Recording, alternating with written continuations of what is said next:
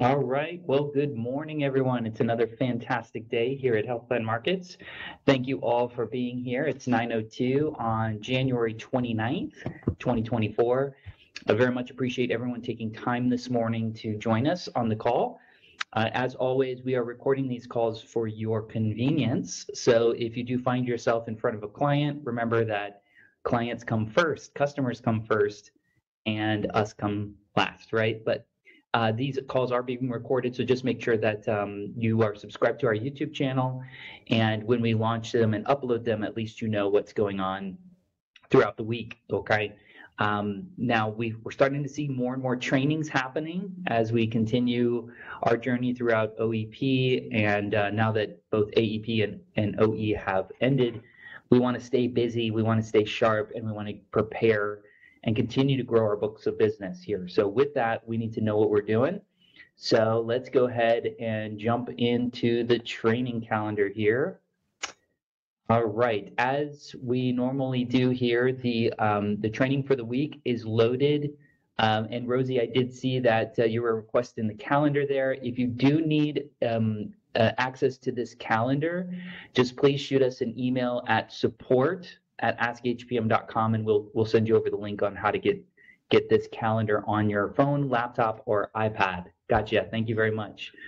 All right, so later this week, we've got, later today, we've got Devoted. They're doing grassroots marketing.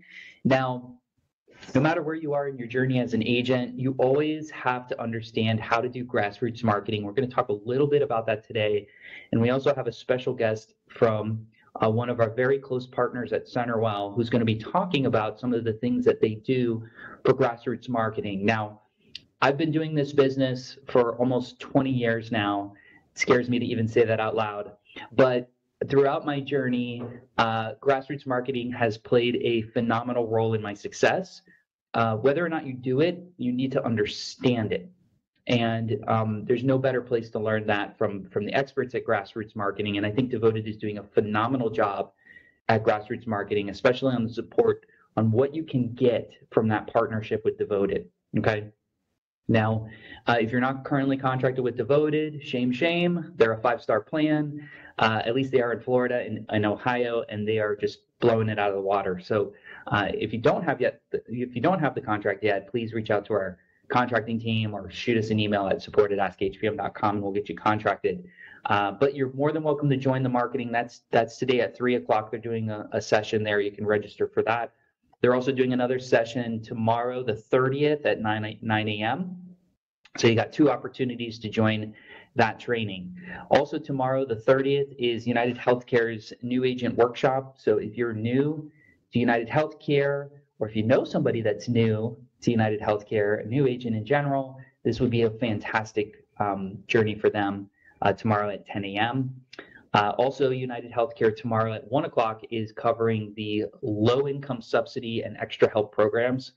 I cannot stress enough how important it is to understand this program as well, because not only can you start understanding by listening to your prospects for an SEP, right? You could start understanding what they're looking for. You could start helping people in the community.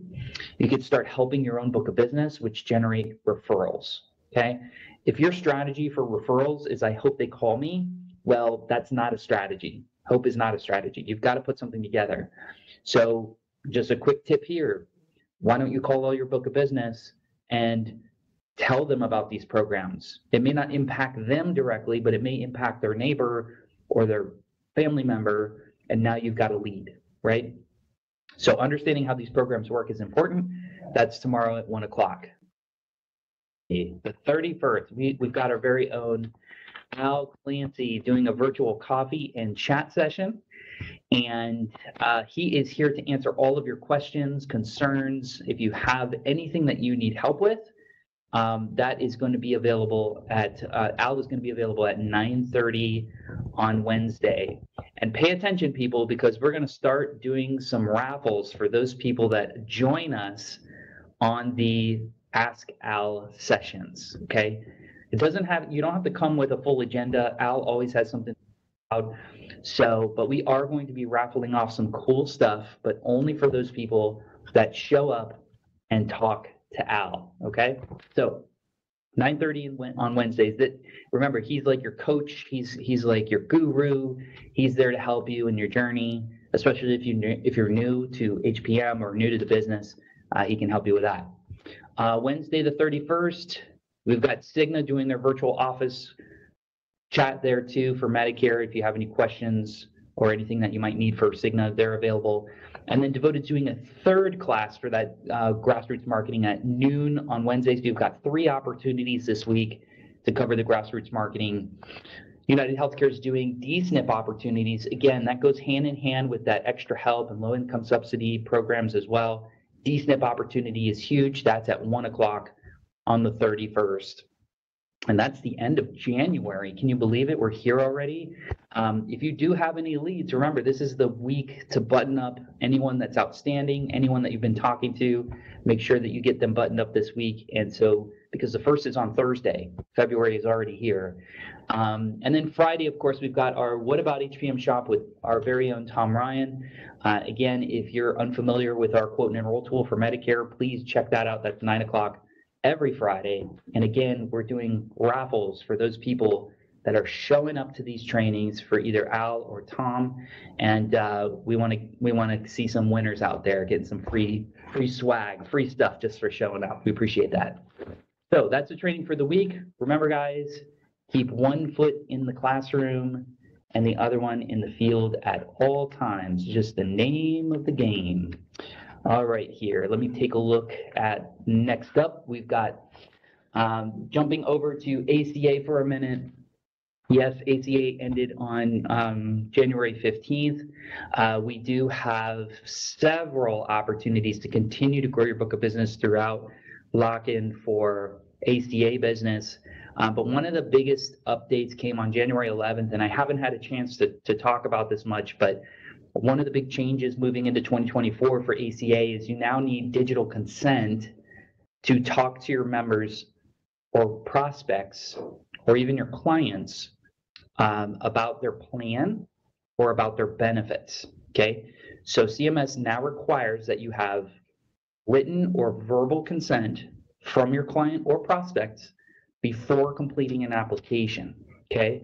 Now, previously, many of you were doing this manually. You were maybe doing paper consent forms, which we sent out last year, or maybe you figured out a system like we use Adobe Sign or Adobe whatever to send out for signatures. If you're using Healthsherpa, you no longer need to do that. So this is another built-in feature. We knew this was coming, but you have 3 options when you're walking down the pipeline for your member. The first one is you can now email the digital consent form right to your client, which is, a saving grace. That right there is amazing. But if you have a paper one, maybe they were face-to-face in your office, you can download the consent form from Healthsherpa, which is located in that walkthrough, and then you can upload it manually into Healthsherpa. Or if you have another way of tracking it, like DocuSign or Adobe Sign or HelloSign or whatever you're using for documentation for the consent form, just you can click that, and that way you can continue. But what's great is they created this safeguard to ensure that you're compliant and making sure that you have consent with your members, clients, and prospects, that you are able to talk to them about their health insurance. Okay, so just make sure that you're following the bouncing ball with that. Again, you can now email the digital consent form directly from Healthsherpa. Huge saving grace. Just want to make sure that everybody's aware of that. Okay. Speaking of OEP, I know I'm jumping around here a little bit, but I do want to share an email that I thought was extremely helpful that was sent out from Randy Beck from Cigna. And if you're not on his email list, don't panic. This was basically sent out from most of the sales broker managers at Cigna, but we also got this from Cigna corporate as well. But remember, we've got a few rules during OEP, which remember is from January 1st to March 31st. And I'm getting questions about, what can I do? What can I not do? Can I do this? Can I do that? And so I wanted to touch on this just a little bit this morning about OEP. And so the first thing, what can you do? during OEP from January 1st to March 31st, what can you do with your marketing right now? You could definitely target and market to age-ins, people that are turning 65. You can market to DSNPs and LIS beneficiaries, which we just talked about this morning. Remember, they can change once per quarter for the first 3 quarters. Okay. You can send marketing materials when a customer requests them. You can conduct one-on-one meetings with customer requests. So if somebody calls you, of course. And then you can provide information about OEP through the call center if a customer asks. Now, the call center thing is whatever, right? But if somebody calls you and says, hey, look, I'm really not happy with my plan. What options do I have here? Then you could definitely let them know about OEP. But we can't market to the degree of saying, hey, are you unhappy with your plan? You can make one more change. So that's what they're saying. You can't do that. Some other things you cannot do during OEP. You can't send unsolicited materials advertising or referencing OEP, which is what we were just talking about. You cannot purchase mailing lists or other identifying information to specifically target customers during OEP. You cannot engage in or promote activities intended to target OEP as an opportunity to make further sales. And you cannot call or otherwise contact customers who selected a new plan during AEP. So if you know that they made a change in AEP, you can't target them for OEP. So these are the rules of the road. I just want to make sure that that was clear. Again, this comes from Cigna. If you have any questions about it, go ask Al on Wednesdays at 9:30. So there you go. He can dive in a little bit deeper with you on that. Okay. Now, knowing that there's some restrictions on marketing, I do want to remind you guys about our marketing catalog, which has some fantastic resources that are available to you. And as a reminder, you can go over to our HPM Gold Key, and it has everything that you might need in order to get your marketing going. Okay. So in the chat here, I'm going to post the link to the Gold Key there. And you are ready to rock there. So under the Gold Key, you go under marketing and you can see the new HPM marketing catalog there. And when you open that up, you will have beautiful assets available to you. Everything from social media ads to event flyers, right? This is one thing that we were talking about. To flyers for the doctors, digital ads. I know a lot of you are asking for some custom pieces. We've gotten some letters here, all of which I have to say Casey has done a fantastic job creating. So before you try to create something yourself, we might already have a template for it, and we can get it done for you, okay? One of the things I wanted to mention as far as an opportunity here is Medicare 101's Medicare educational seminars. I'm hearing from agents are being massively successful right now. So if you have at least 2 years of experience and you are looking to grow your book of business, one of the best things that you can do is get exposure out in the community by doing these educational seminars and helping seniors understand their Medicare options, okay? So we have the presentation in both English and Spanish.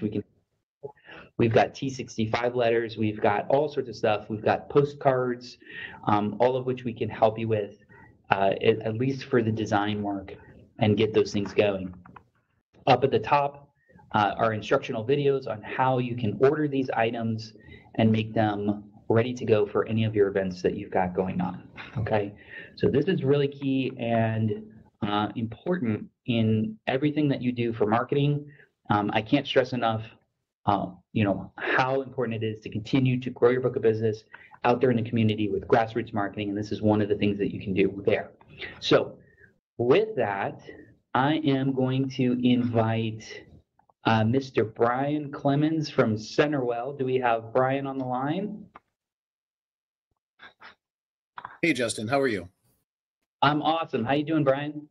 Doing well. Thank you, guys. I would just want to thank Nick, Victor, Lena, Sergio, your team for the invite this morning. We appreciate it very much.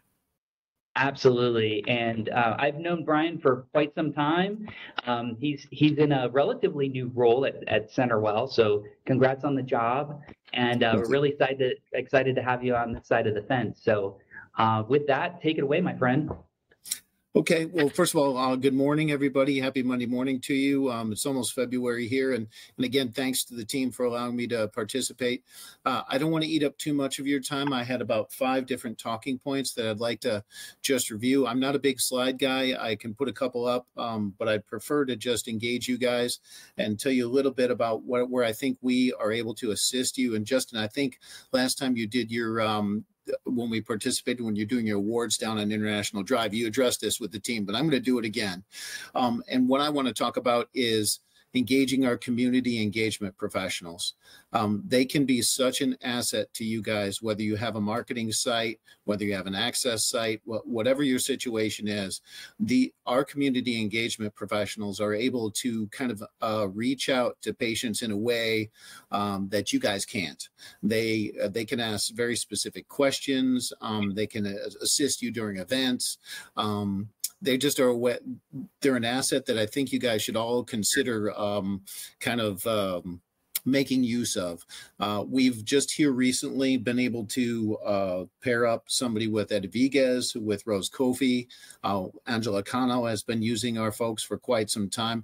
And let me tell you, the synergy that gets created between you guys looking for sales, because we understand that's how you get paid, and us looking for new membership that's engaged. That's probably the key I want to emphasize here, Justin, is engaged. We need people that actually going to show up for their appointments, take their medications, because it's not always just getting a sale or getting somebody in isn't necessarily what we're looking for. We want somebody who's going to come in, meet the doctor, accept the recommendations, take their medications. They don't have to come in all the time, but they have to come in and establish a baseline. And I think everybody on the call understands that the reason for that is we have HEDIS measures that we have to meet. We have MRA coding that has to be done correctly. So a member, just a sale, isn't necessarily a sale until they actually come in and establish. And on the backside of that, we are all tied in with Salesforce. So you guys know, we want to protect your book. So if you're working with a community engagement professional, they enter in Salesforce that is your client. You're responsible for the sale. We hope that you help us with engagement, but also on the back end, should they have a problem with their plan, not know how to exercise their plan, maybe need a provider switch or something like that, we're not going to reach out to an exterior broker. It's going to go right back to the agent of record so that you, from a customer service standpoint, retain that client because we do understand building your book and keeping your book kind of consistent is how you are basically establishing your career and making money for you and your family. So I wanted to make sure we emphasize that for sure. The ACC program, Justin, you guys are participants in the ACC, correct? Yep.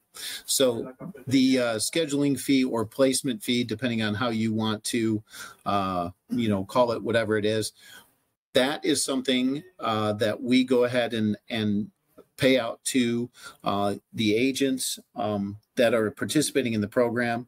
And that is done through if all the steps in the process are executed. So if, say, you're working with one of our community engagement professionals and you get a member and you place the member in our clinic, the scheduling has to be done. In order to qualify for that program, the schedule has to be made. And that's a contract that we set up with CMS. So there no payment can be executed. And I know several payers or several providers are doing this currently, cannot be executed until the appointment has been scheduled, and the schedule has to be done by the broker. It cannot be done by our CEP because that pulls somebody out of the program. It's got to be executed by the broker. So I wanted to make sure that I got that message across. The other thing that we're actively doing, Justin, is, again, if somebody has an access site, somebody has a marketing site, and they like a partner in that, I will go ahead in the chat. I'll leave my contact information. We are actively trying to get involved in access sites and marketing sites. So if you guys have something you're in the middle of doing, and for those in Tampa, by the way, or in other markets, maybe up in Jacksonville or even over on the East Coast, we can do that through Conviva as well. And I'll give those contacts. So Justin, if you have somebody reach out to you, or Sergio, if you have somebody who reaches out to you that's in one of those other markets, I'll get the associate director contact information to you guys so you can cascade that down. Okay. Cool. Okay. So long story short, if you have any of those scenarios and you'd like Centerwell to kind of be a partner in some of those, we're always looking for those opportunities in the community. And I believe it or not, I think I did a lot of rambling very quickly. That's all 5 of my points. I wanted to make sure that we emphasize those and then see if anybody had any specific questions for me. And again, Justin, your team, thank you so much just for the opportunity to speak on behalf of Centerwell and to be a part of your meeting. I really, really appreciate that. Absolutely. Well, I'm not going to let you off that easy. So hang tight there, buddy. Okay. So we did have a question. Are other areas such as Tampa Bay set up with the ACC program? Is that not a nationwide program now? Yes, it is a nationwide program, and because they're under HPM, which you have the national contract, Justin, they are allowed to participate. So absolutely. And Keith Mazza is the person that has my position over in the Tampa market, and I'd be happy to send that contact information either to you or Sergio, whichever is easier. You guys just let me know. Yeah, absolutely. And I know Keith from his previous life, so absolutely, I can hook anybody up with him. So a question for you, as we're talking about, this morning we were talking about grassroots marketing, and I know you're in charge of your team going out there and creating, new leads for Centerwell specifically, but also you're coming across people that don't have a Medicare Advantage plan, and you guide your team on the success of creating leads and creating interest out there. For these guys that are on the call, some of them may be doing some grassroots marketing. Some of them are new. But what do you see out there that's working? If I was an agent and I said, Brian, I really want to juice my book of business here, what would you say to me? What would you say, hey, this is exactly what you need to be doing right now? So the things that I've seen anecdotally that work, here with Centerwell and with the CEPs is scheduling community-based activities. The problem with that, Justin, is I see a lot of recycling of the same type of things. So looking for new senior communities to kind of reach out to, schedule events. Our CEPs, that's what we do, is we're constantly looking for events in the community. So I would say that's one way to build a book, and also reach out to some of those traditional it's kind of funny. I'll do it because I think we did the presentation when we saw you guys. The market penetration rate in Osceola County is 75%. So you're recycling you're churning the same people. So I like to fish in the ponds that haven't been overfished. So if you look at Lake County, who has a market penetration rate below 50%, and Seminole County, that has a market penetration rate below 50%, even up in Volusia where we have Conviva up there, but I'm always trying to, cross-pollinate a little bit. The market penetration rate is low there too. So a lot of your traditional Medicares are still reside in those counties. So if I was starting an agency, or if it was me who was starting as an independent agent, I would go into those areas where it isn't completely saturated and you're churning the same people. And then I would do it the way that we're talking about, doing community events, access sites. I know a couple people that actually they may be with your organization that are opening access centers up in Leesburg. That's an underserved community, and the market isn't completely saturated up there. So I hopefully that wasn't mindless rambling and I answered your question. No, absolutely. So to cap it off, new areas, don't go where all the other agents are going, and get out there in front of seniors that are underserved. I know we use the term community events very loosely, and it's very, broadly used out there. And I've seen some fun stuff happen out in the community. Most agents, they default on like health fairs or health-related activities. But have you seen anything that you were like, wow, that's really creative, that's a great idea, and it's bringing value in the community? Have you seen anything out there that maybe these agents should start thinking about? Truthfully, Justin, I think I've seen from what I've seen as far as events go, I've seen some pretty creative stuff, but I don't know if it translates into lead conversion. Everything that we look at is lead conversion. So you get a lead, great.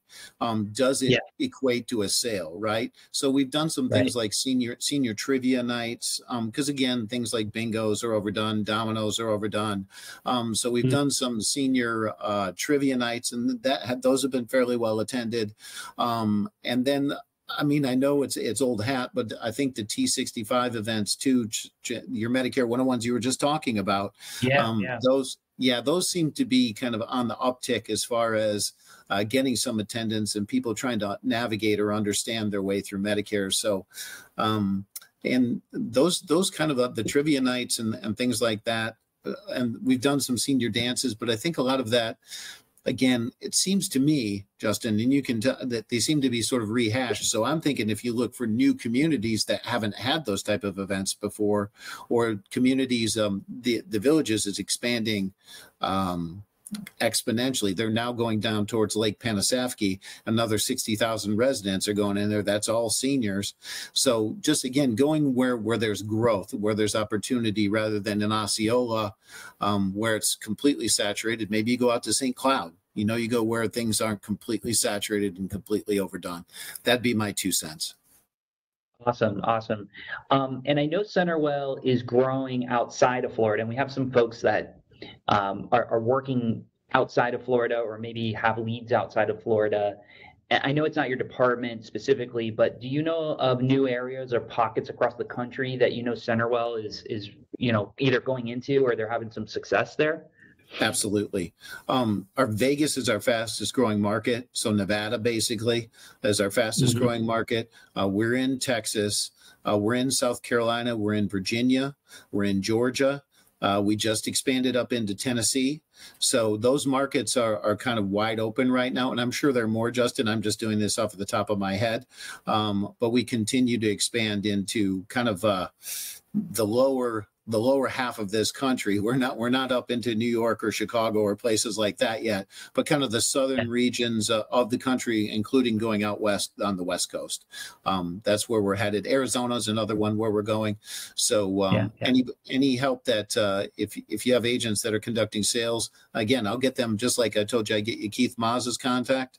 I'll get you the AD, my counterpart in that region, if they want to make contact and see if they can expand their networks in those areas. Yeah, if you have a directory for national as well, whenever you get that would be really helpful, because I know we've seen agents doing enrollments and they're not familiar with the doctors in those areas, but if they know Centerwell's there, it's an easy, point and shoot kind of situation. So happy to help, across all markets if necessary. Absolutely. I'll get that to you. Cool. Thank you. Well, thank you, Brian. I really appreciate it. Your insight is very, very helpful, because most of these guys are tired of me saying the same things that you're saying, but they're going to listen to you. So, no, I appreciate it. And Brian's been in the business for a while. He's seen a lot. And, if you're looking to grow your book of business, Centerwell is a solid choice. And just a quick plug too, Brian, I think I've shared this with you. I used to work for the company that became Centerwell many, many years ago, and that's how I got into the business. So it's a solid company. They really take care of the seniors, which is the most important part of the equation. And the team for marketing is well led, as you can see by Brian. So thanks again, buddy. I really appreciate it. Thank you, Justin. And I just thought of something I maybe should remind the brokers about before I exit, is that we don't have a contract with Devoted, and we don't in Central Florida, and we don't have a contract with Ultimate. Unfortunately, I'd love to see those, but Devoted is not ready to be there with us. And Ultimate, we're in the process of trying to work that out. Okay. That's good. Thank you for that. And then pretty much everybody else you guys take, right? As far Correct. as Medicare goes. Yeah, we just got a contract with United. So thank you so much for the time and the partnership. You guys have been fantastic, you and your team. So good luck and happy OEP. You got it. Thanks, Brian. Appreciate it. Thanks, guys. All right, everyone. That concludes our call for this morning. I very much appreciate everyone's time and attention. And as we normally do, this is the last week of the month. So go out there, button up all the leads that you've got, make sure that you get the next month starting strong, get organized, and go out and help some seniors get some health insurance. So thanks again, guys. We'll see you next week, same time, same station. Have a great day.